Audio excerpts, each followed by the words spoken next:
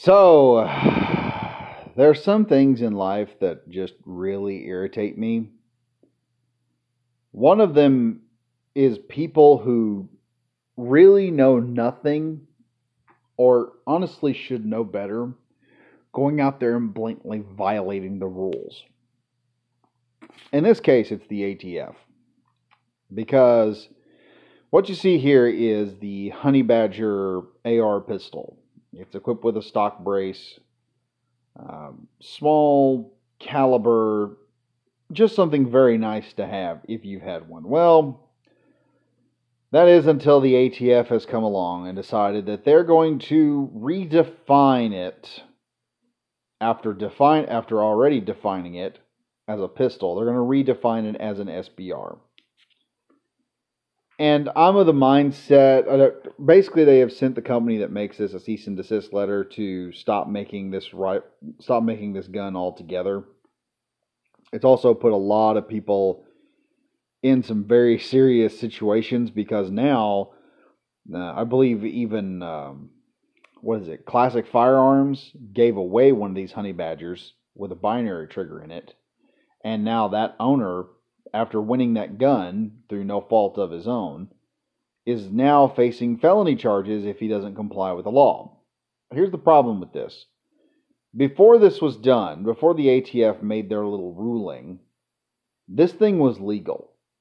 Okay, you were not breaking the law, you were not doing anything wrong. And this irritates me to no end because you do, as a gun owner, you do everything you can to be compliant with the law. Okay? You look at the laws, especially if you're building your own firearm or assembling a firearm, which I have done with both my AR-15s. I did not buy a complete rifle. I went ahead and built one myself, and I went through mountains of legal crap to figure out what I could legally put together because there's apparently a few inches makes a difference between a really dangerous gun and a not dangerous gun. If my rifle has a barrel over so many inches, I can put a stock on it and that's okay.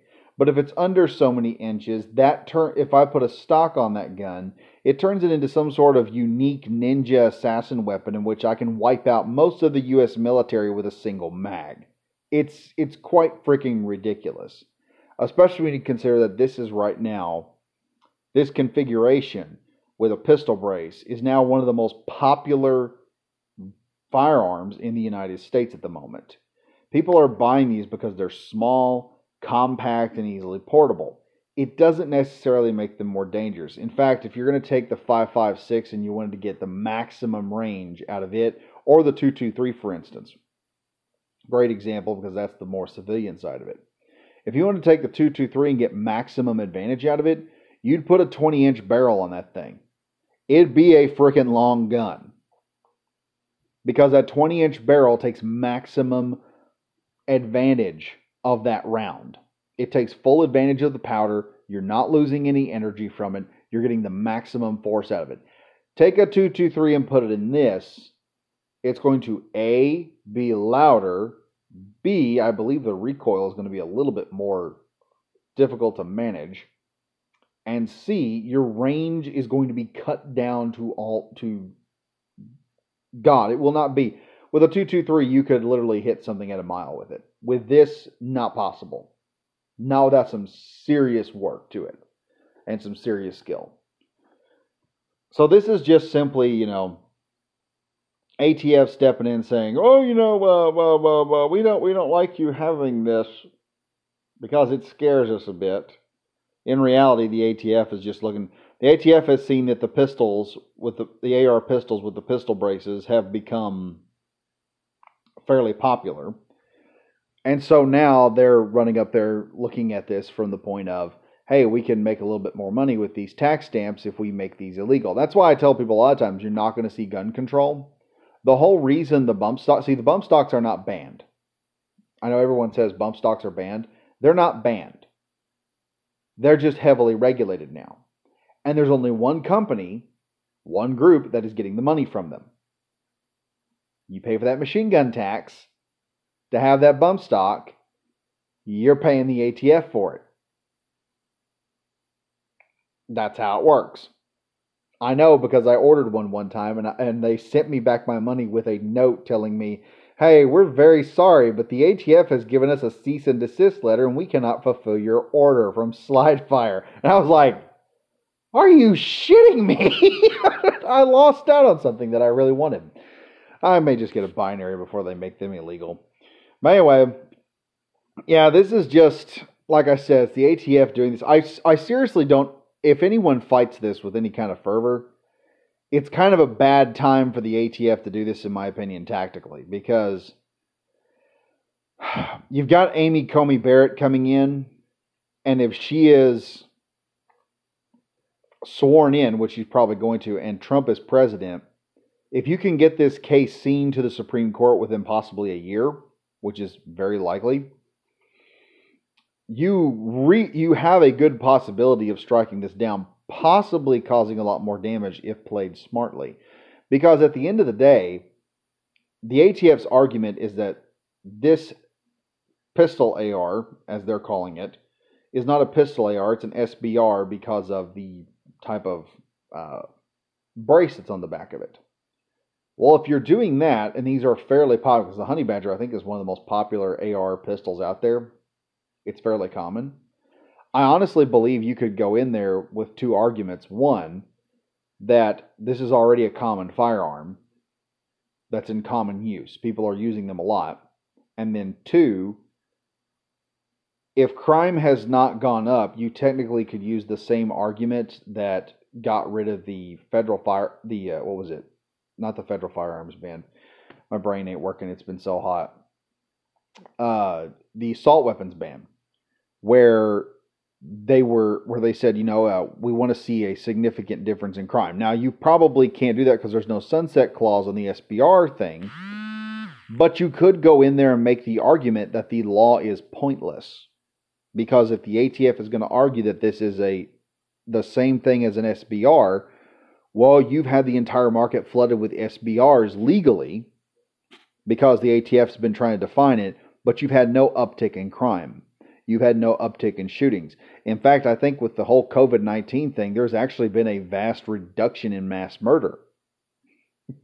Mostly because people have been staying home. But you could make the argument of this. And I think it's an opportunity if the NRA would get off their ass and do something. I think it's more of a GOA thing because I'm more inclined to send them my money if they would if they put me in a raffle for a free gun every month. If the GOA would do that, I would be interested in joining up. That's kind of a deal breaker for me. NRA will do that, but NRA won't get off their ass and do nothing. But the GOA will. And so my thing about this, and I've said this before, I think every single law that's on the books is unconstitutional. I think having a background check is unconstitutional. This idea that I have to be approved to buy a gun every time I go in there is stupidity. And also, you have to ask yourself another question when it comes to felons. And in my opinion, only a person who is a violent felon should be barred from having a gun.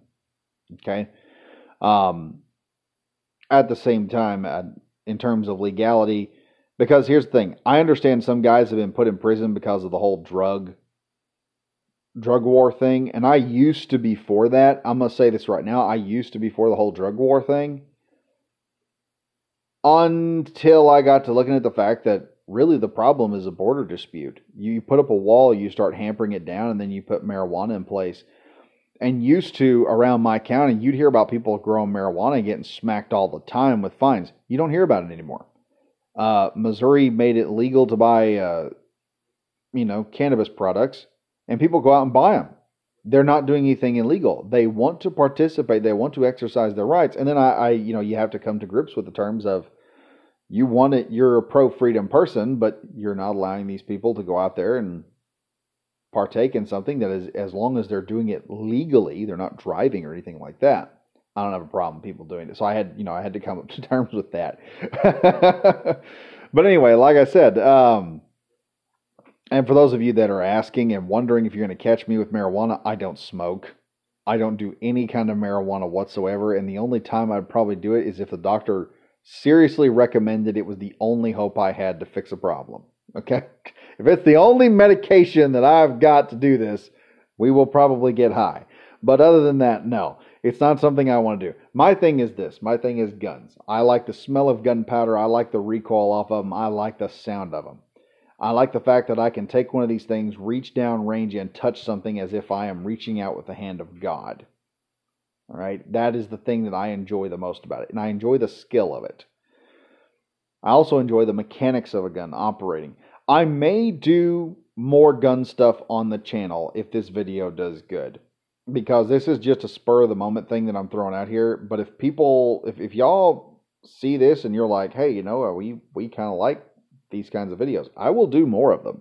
I mean, I'm in the mindset of helping the people out. But anyway, tell me what you think in the comments. Be sure to like, comment, and subscribe to the video, or subscribe to the channel. Hit the bell for notifications, because I'm pretty sure YouTube is going to hamper me down. The last time I did a pro gun video, I saw a drastic reduction in views to the point I'm pretty sure I got shadow banned for it. So this is probably going to happen. So if you could, please share the video, all right? It would help me out a lot on this channel. And as always, stay safe, stay frosty. I'll see you guys in the next video. Bye-bye now.